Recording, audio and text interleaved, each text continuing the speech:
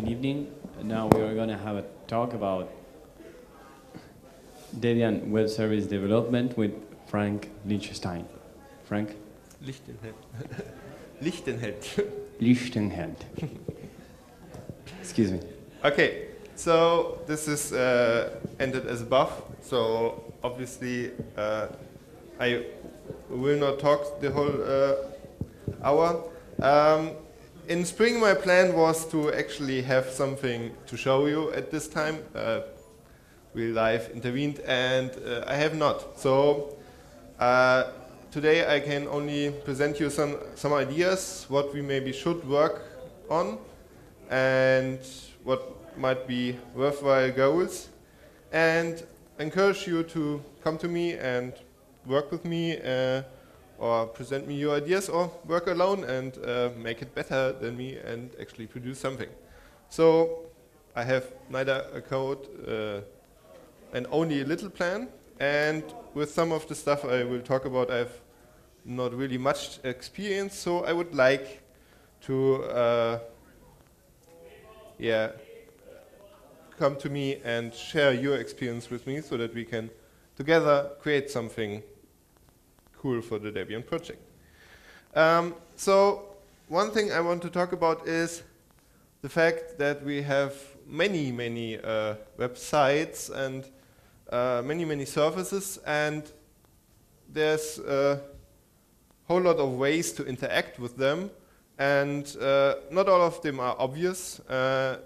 Some of them are very mysterious, not good documented, and they almost all do not share any information about yourself. For some people that might be a good thing. So if you do not want to share your information with these websites, that's perfectly fine, and we should not discourage that. But I myself would sometimes prefer I could just give some preferences to one of these sites and have the others for the others some way to learn about that. As I said in my talk description in the schedule, it's not my plan to adopt Launchpad for Debian or something like that.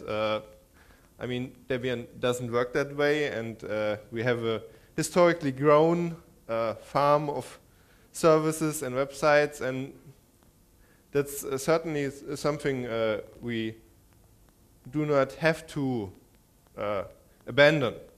But some things are currently guessed often and stuff like that that could be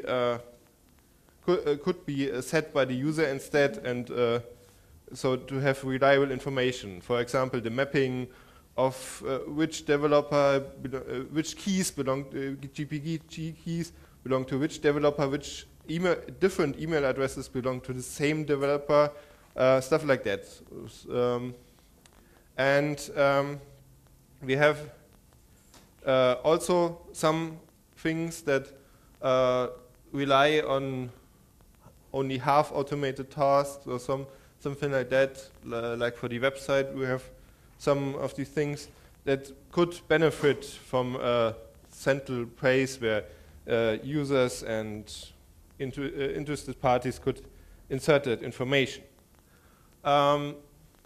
So obviously we have in Debian, I will explain some of these things because they are written very short.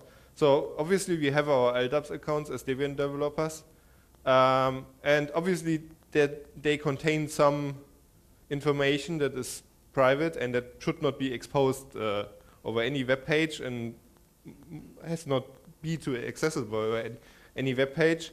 And it has the problem that it's for DDs strictly only. So there's no way, and probably there might be no good way at the moment to include users and DMs and stuff like that there. And you have the mail and the web interface to change these values.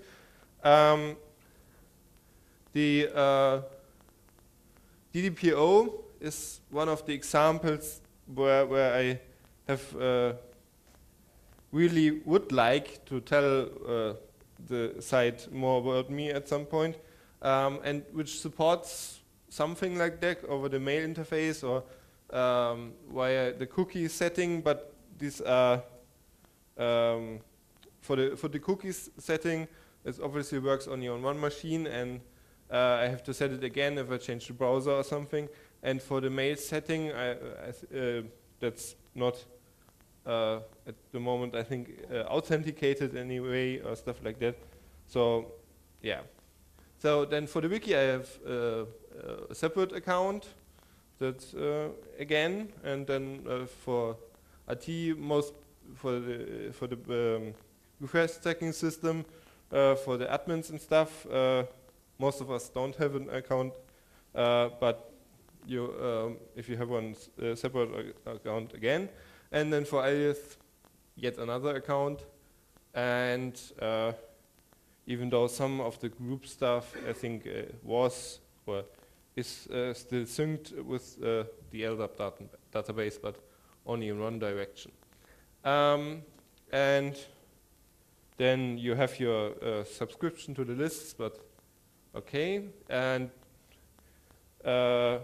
then you have the BTS, where we in the BTS BOF offered, some people requested some features which would require something like authentication to the BTS, something like an account, like login, but at the moment it hasn't, so at the moment it doesn't need to. Right, so I think that should be clear. So one of the ideas I wanted to present here, and I will spend most of my time on doing that, is that it would be nice if we could have something like a common identity that gives us the possibility to tell all the different websites who we are, and even maybe, but that has not been to be the first step to store preferences in some kind of database, wherever that might be. That depends on the technical solution for the problem, but and to yeah, so that other sites can ask about that if we order them to. So, for example, all the email addresses I use, all of them are mine, and I should, and I'm interested in all of them, and it would be nice if, for example, the BTS would know that, because the BTS is probably one of the cases where most people have, due to some circumstances, use different email addresses, but some people use even different email addresses for their packages. Key IDs, packages I'm interested in for whatever reason, yeah, stuff like that. Or, for example, am I a user? Do I need much help?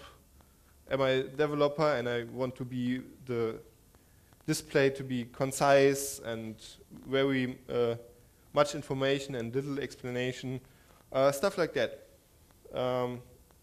I would find that nice. So one idea one could have to implement that would be OpenID or some similar protocol. For HTTP, there are some smaller implementations like the stuff, the CPAN, the request tracker for CPAN uses this bitcard account, but they now support OpenID too. So one idea could be to first encourage Debian Web Services to support OpenID logins, and secondly to help that effort by setting up an OpenID provider for Debian users that don't have one otherwise, so that we could easily support some of the more advanced stuff which might not be supported by all providers, and which also could mitigate some of the disadvantages of OpenID. For example, that it in itself it provides no trust, because you can normally use any provider, and so that would be a provider we could trust more, for example, because you could authenticate by a GPT key or something like that.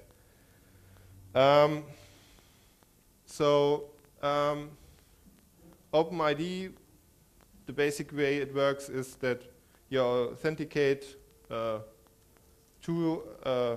your OpenID provider, which can be yourself, which can be a company that offers that, and which then tells the server, the web service, the web application in question that it has authenticated you, and you can then map this OpenID login to some account. And in the newer versions of the protocol, there are even some nice ways to exchange preferences, so that you could, at some, for example, at some central place in your own provider, create a list of packages you're interested in, and the services could ask for them and even provide a push update facility. The problem with OpenID is that it, to my knowledge, at least works only for HTTP-based services, because it was developed for them. So no luck for your SSH login or for your for other stuff. Right, and of course you have to take care of actually encrypting the login and stuff like that yourself. So another way would be to use a more low-level approach, a general approach, like, for example, Kerberos or something, but that requires a lot of setup, which would have to be done mostly by DSA. So it's not a lightweight solution, and I would think we would have something like that if it would be in the interest of DSA. I mean, it's not an unobvious solution. The other problem is it's not very well integrated in most end-user programs and stuff like that. I think for most browsers you need a plugin, or it's not supported. But as I said at the beginning, I don't have really much experience, so if I talk completely bullshit, please tell me. One of the niceties of OpenID is that everyone can provide their own provider, so nobody has to rely on someone else for their authentication. Okay. So that would be one thing we could discuss. But if you have something else you want to talk about in terms of what could we do so that all these websites that we have, all these servers that we have, are so nebulous. At the moment they don't look alike. You don't use them alike mostly, and you basically have to know them to so you can find them, and it's not a very integrated approach. Ideas would be welcome. So most of the service you mentioned actually have content which is fully public and not really user specific. So just to understand your idea, you're thinking about using this kind of authentication to save preferences, basically, like filters and this kind of stuff, right? Yeah, I think, as you said, many of these services currently do not have any login. But I mean, it would be nice for the services that have login to support something that would work with the solution. So for example, Alias could start, someone could look into how much work it would be for Alias, for example, to support OpenID logins. And I think some of the services that at the moment don't support any kind of login could profit from it. But and I think if we agree on a solution beforehand, we can make less work for everyone involved. So for example, if we want to add it to the BTS, the PTS, and a package Debian org, if we work together as the maintainers of these services, we can make it less work for any of us. But of course, you have to be interested in it at all. So, had you thought about using an LDAP database for storing that? Because that's what LDAP is about. I mean, not our LDAP database for the Debian developers, yeah, but an LDAP database is exactly, and it supports more than the regular protocols. For the ones that you need PAM, you can use PAM, and for web services, most of the languages have plugins for that. So it would, even you can publish part of the tree as public. I mean, if your preference could be queried by the applications without any login, and that could work. Yeah, right. So what you would propose is to set up a separate LDAP database as the source, and then how do I say to the service which user I am? So no, you still need an account on that LDAP database, but I mean for DDPO, for instance, we can tell the DDPO to query the login. I mean, for this example, you can say, oh, query for your account and get the other email address and make it all together. And then we can just keep adjusting the fields or the object classes inside the LDAP database to provide information.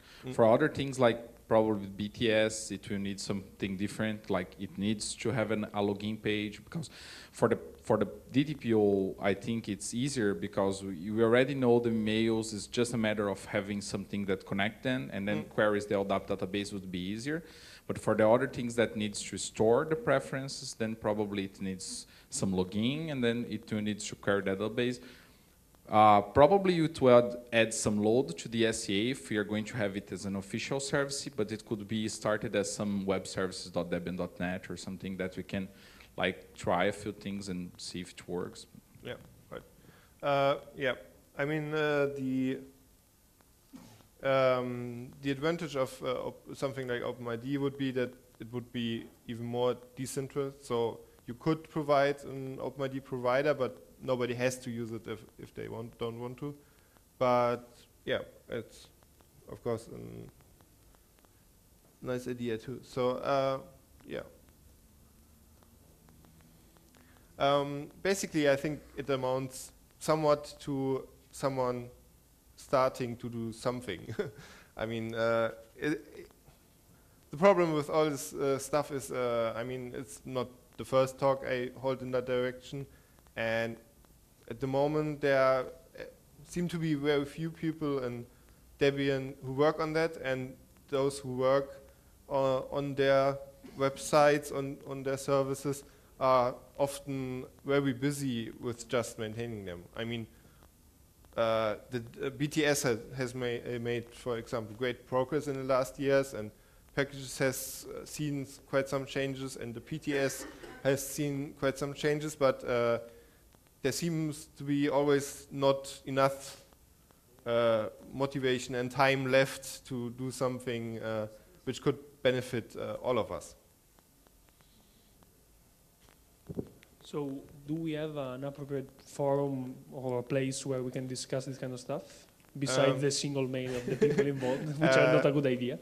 Yeah, I mean, we could, for example, create an Alice project for that and create a mailing list there and discuss it there, because it's not really on topic on each of the single mailing lists like Debian QA and stuff like that. So yeah, if enough people are interested in, we could definitely do that and use that. or maybe just Debian website mailing list. I mean, if some people from that don't disagree with it.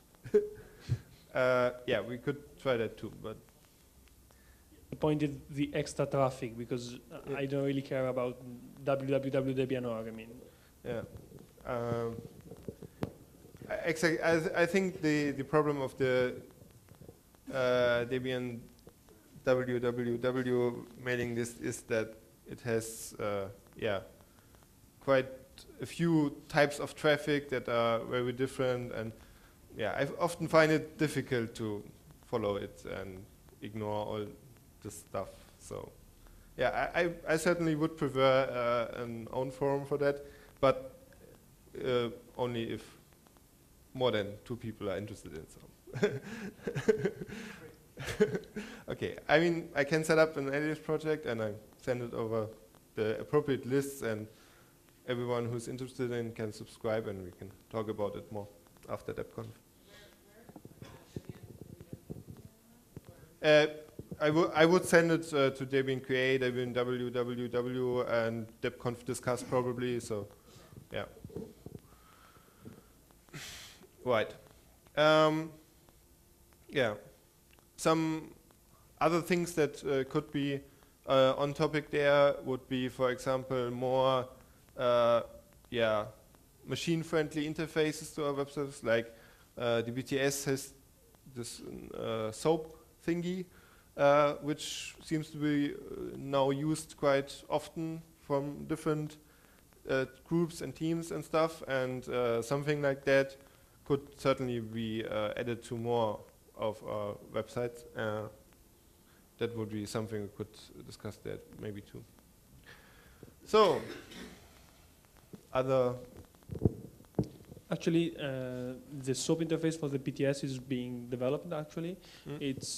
I think that for most of the service can be added really simply, and I think that having a SOAP interface to all the various services can really help people in mixing data together, because it will be just the same technology. Yeah. And maybe if we add a SOAP interface at some point for the UDD, then we have all the data we need. Yeah.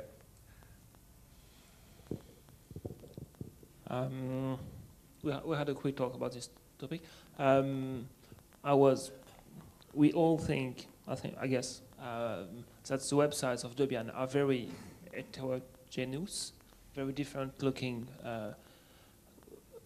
As long as it's on Debian.net, I don't worry too much, and it's no problem. But we probably all feel that Debian.org domains should be more similar looking. I'm really interested in getting the wiki Debian.org having something similar to Debian.org, even though currently we all feel like it's not very nice looking.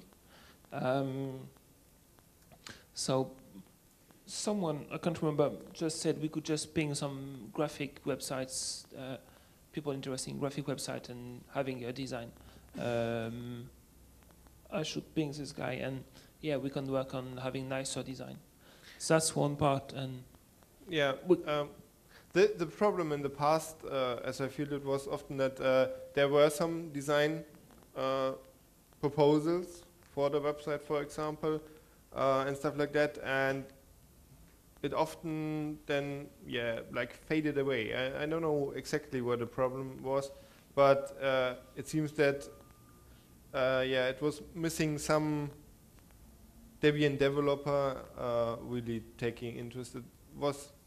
I think we have a problem in that area to accept contributions and to encourage contributions. So we say that we want a new design, but if someone turns up and has a new design, we seem to fail to go through with that. Yeah, I've seen many proposals in the past coming to the mailing list or other place or Debian on the wiki. There was a layout proposal thing. Yeah. And I think if we call for people to propose a new design, we really have to help, or maybe just have the design and implement the design ourselves, because I think in some ways it's just the place where it just got stuck. Yeah. We had a design, and yeah, the guy couldn't implement it or just couldn't find the person to help implementing it. Yeah. I don't know if you share the impression that it's really at the CSS, the time where the CSS had to be done, that it's stuck. Mm-hmm. Okay. So there was a layout, but it was hacked and not really usable in the form, and had then to be implemented really, or what? Oh, okay.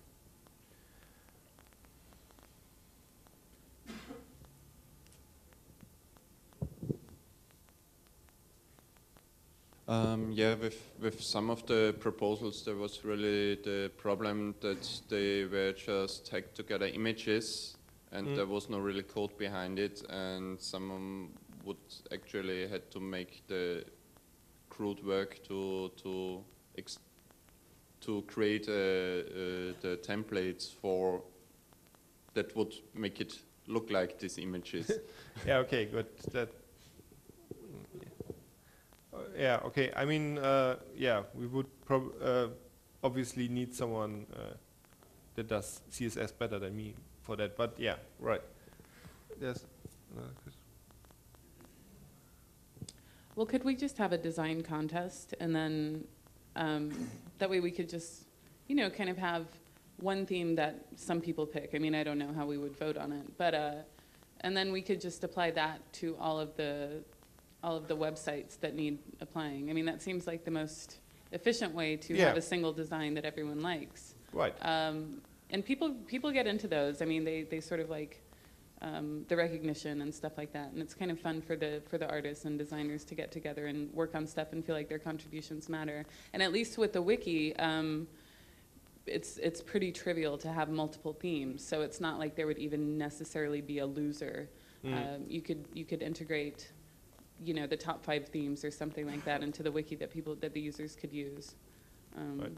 Yeah, I mean, I think it generally only takes someone to organize it, to lead that effort. I think we will really have to assist the designer to implement it, because we have dozens, maybe dozens, but quite a few websites, and the CSS will have to be re-implemented for each website, more or less. Yeah, right, but you can have one shared CSS that will cover most of the websites, and the HTML the HTML for the frame should probably mostly constant. And then if you have one website that really looks like it and is implemented in HTML and CSS and is not a generated image, then it's mostly trivial, should be mostly trivial to apply that to the other sites and to do that, because that's mostly just grunt work then. But for me, at least, the difficult step is from the photoshopped GIMP image to the HTML plus CSS. And I mean, obviously, we would need to make it. The contest should be about the HTML and the CSS and not about some image. I think. Yeah, but you do a CSS file once, and you just have to put in the style informations or the style classes into the general workflow of the system you're using. Yeah. So you really do the design only once. Yeah, but I think he meant that you have the existing format of each website, and you would obviously there would be some adaptations needed. You have to put in the style parts. Yeah, right. But one point that I want to aim at Erin, it's not the first time that a contest was proposed, and it was never really opposed, and it just didn't happen. A contest will definitely work, and no one really objected to it so far. But nobody it was several times proposed so far, and no one really organized it in the end. Yeah, right.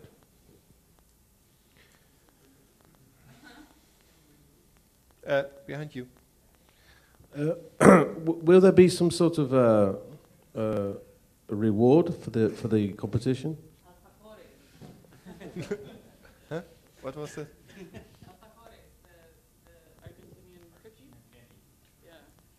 Okay.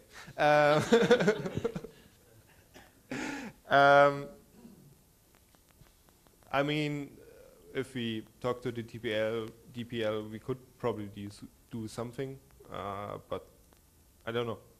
It would be probably up to the organizer of the contest to decide that and to talk to the DPL what's possible and what's reasonable.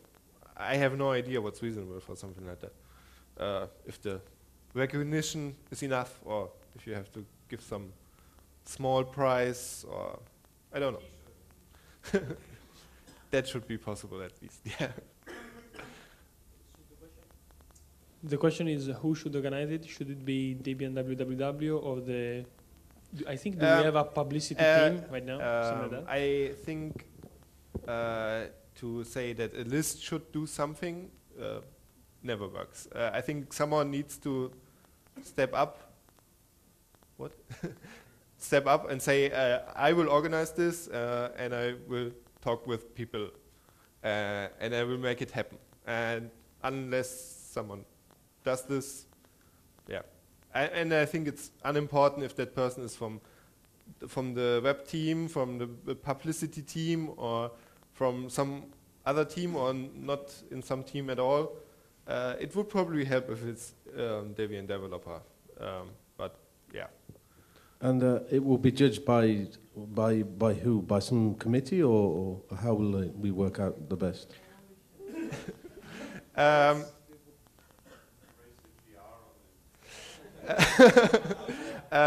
I think it was before my time. How was voted on the logo? That was a GR, right? Might be a bit overkill. Maybe a simple, a more simple web-based vote would be enough. We can use Mako's. Mako has an election tool that we could use in theory, I think. But let's not get too hung up on that. That's that's if we get so busy talking about how to do it, it will never get done. Yeah, right. So yeah, I think that's all valid questions that should be decided, but do not actually need to be decided here and now. So whoever decides to actually run it gets to decide how we decide it. So yeah, I mean, whoever wants to put the work makes that decision. Yeah. I mean, obviously the some people should actually say beforehand that they will accept the decision, and the voting would have to be probably so reasonable that they will happily do that. But in the end, the technical details are up to the organizer of the contest. Yeah.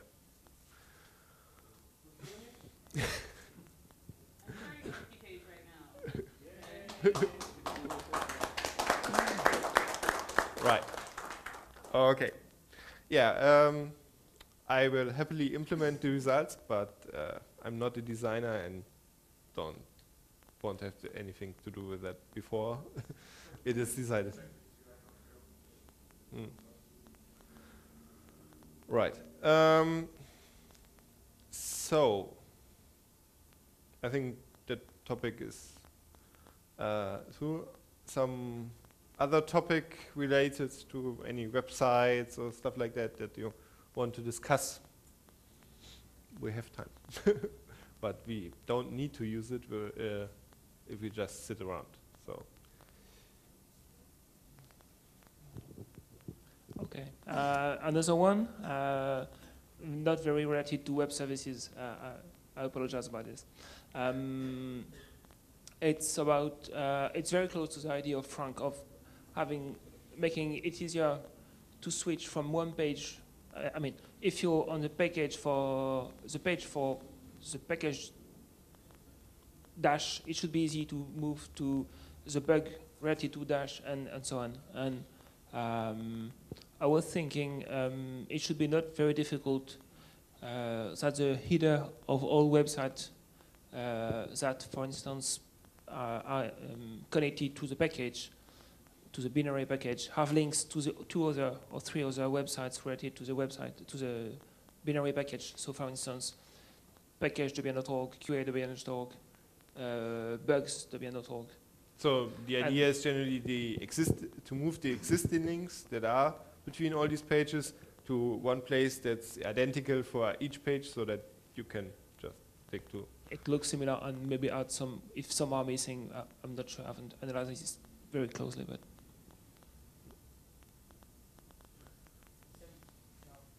Same for source package, so same for maintainer of the package, and same for submitters, doesn't matter. No, No, I don't think so. Right.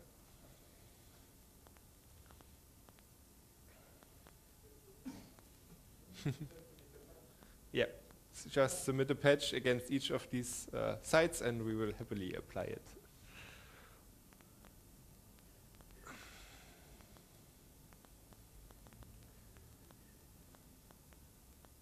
Okay, then I think we're done for now. And I will create the LH project for the web services stuff, and then we can talk some more after DebConf. Right, then thank you all for coming, and let's get on with DebConf.